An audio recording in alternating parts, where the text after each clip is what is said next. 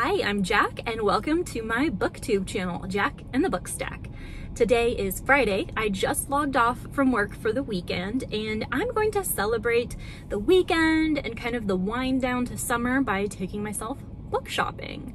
But first things first, I'm going to get my nails done. I'm in the mood to switch from this pretty summery pink to like a deep fall red.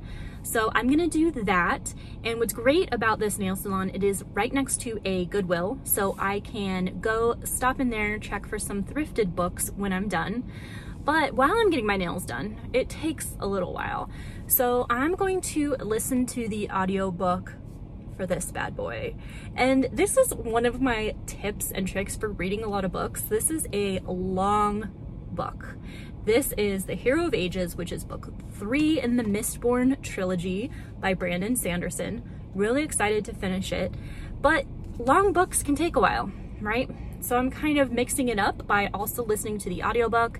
It'll be perfect. I'll say hello to all the ladies at the nail salon and then just zone out with Mr. Brandon Sanderson. So I'm excited to see what Vin and everybody is up to in this book while I get my nails done and then go shopping. Let's get to it. Nails are done and I also got about 17% into my audiobook.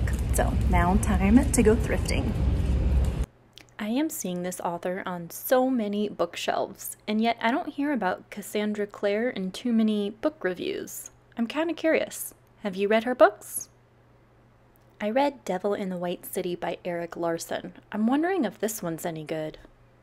I am such a contradiction because I don't subscribe to Book of the Month because I hate their logo on books, and yet I get really excited when I see it at Goodwill and thrifting because they normally pick very good, well-known books. I get super excited when I see some of my favorites at Goodwill. The Nightingale made me sob. It was so sad. And I bought this exact edition because I loved the cover so much. And of course, we all know Alice in Wonderland, although I haven't read it yet. It's on my TBR. The Alice Network is such an awesome book about girl power. I love it.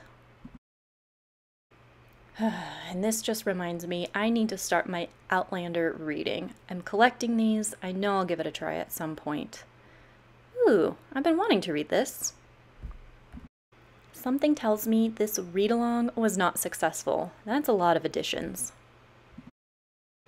Any other fans out there of Vanderpump Rules? I haven't heard anything about Stassi's book. I don't think I'm going to be reading it either.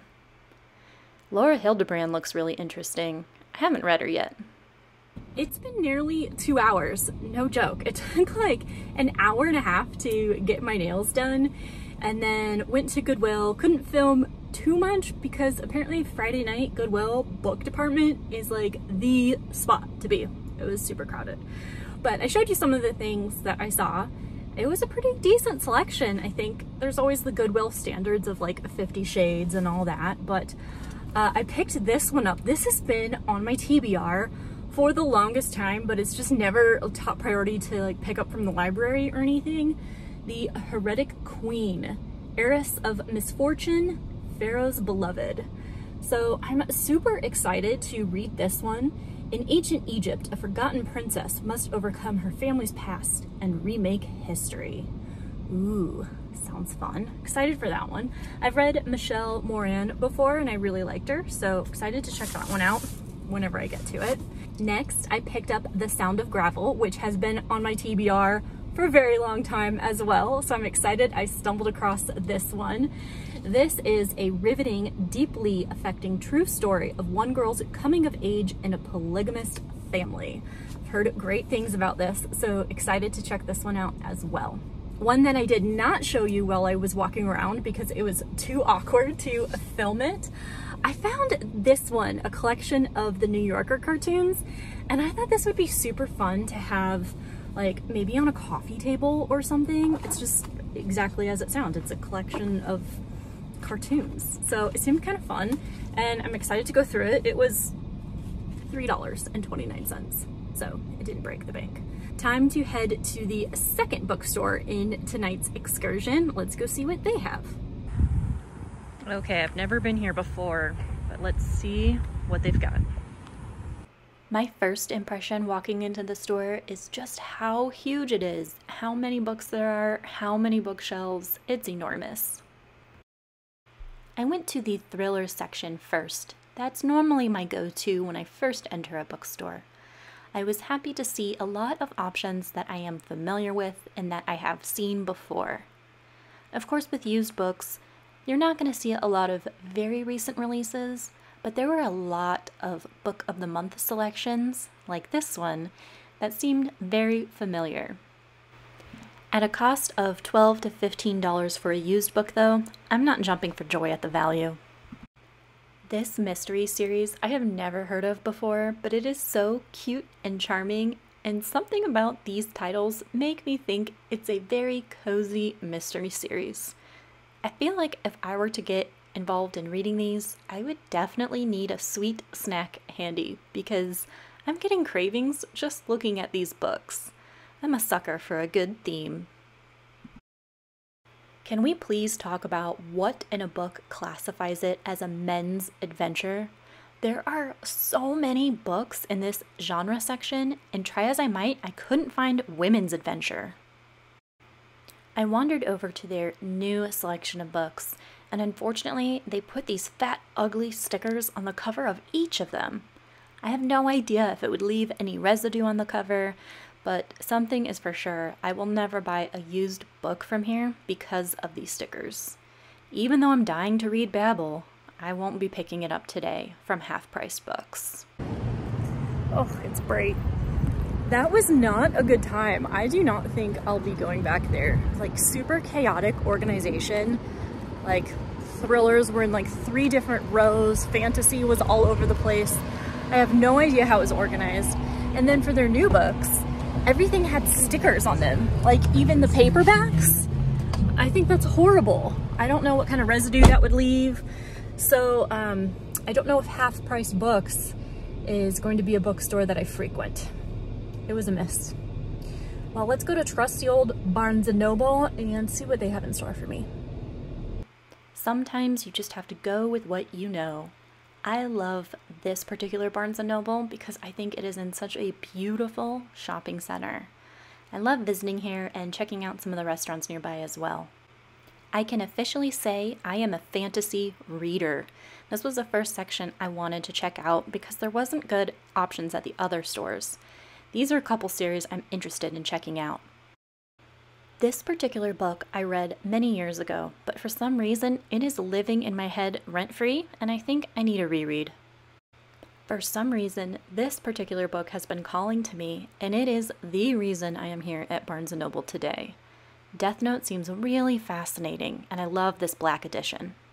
Another reason why I wanted to come in here was to see this Death Note edition that is the all-in-one, so I wouldn't need as many books. I worry about the spine though, because it's bigger than my hand, so I worry it would get damaged. Manga is new for me, but Junji Ito is the reason I find it fascinating. I want to check out Frankenstein from him. I'm kind of bummed that my library doesn't have it, so I'm definitely going to be buying this one at some point. Can we please start a bookworm drinking game where we take a shot whenever a book is compared to Game of Thrones? This is getting ridiculous. I'm still intrigued though. I'm not sure when my Barnes & Noble started this spicy romance section. Maybe because it's in the very back corner of the store, a hidden dirty little secret. But I'm pretty impressed by the selections that they have. There we have the Off-Campus series, which I remember coming to a store trying to buy, and they didn't have it. So I'm happy it's here now and can reach more readers. And there's some other series in here that I want to try as well. So I'm glad to know where to find them. I am all ready for spooky season, so this table caught my attention. The Only Good Indians is at the very top of my TBR. House at the Bottom of the Lake is also one I want to check out. I hear it's kind of weird. The Southern Book Club Guide to Slaying Vampires is also one I'm dying to read. I feel so much better going to Barnes & Noble where the classification of the books actually makes sense. Where when it says it's fantasy, and thrillers are thrillers. It's not like one genre on one side, one on the other, and then clear diagonal across the store are more of that genre. Half-price books, I'm still rattled from my experience. But mission accomplished. I got what I came to get, which was volume 1 of Death Note. I'm really excited about this, and it's so funny because I was in the store and I picked up all the volumes and I was like carrying them around. I was like, no, I should put them back and just try one and see if I like it. And then I just stood there for a while really thinking about it. I really wanted to buy them all, but you know, progress, right? Start with one, see if I like it. And I had to go to Barnes & Noble because Amazon did not have volume 1. So that's why I really had to come out and what brought me book shopping on this Friday evening. I'm really excited for this. This is the Death Note Black Edition. It has volumes 1 and 2. It is a manga, so it's like, if you're not familiar, it's like comic book style. But it sounds like it'll be great for spooky season because it's about a boy, I think it's a boy, and he is a student with great prospects, but he's bored out of his mind, and he finds the Death Note, which is essentially a notebook from the death god, and whoever name is in it is going to die. So our main character vows to use the Death Note as a way to rid the world of evil. But I don't think it's going to be that easy because there's something like 8 volumes or something. So I don't know, it seems creative and fun, and it's good for spooky season, like I said. So that's what brought me here. But now that mission is accomplished, I think it's time to go home. The sun is setting. The footage is getting super grainy. Not good in low light on this iPhone. I need a new one. But I don't feel like cooking, so I think I'm gonna go pick up dinner. There's this restaurant nearby called Sauce, and they have a salad I really like.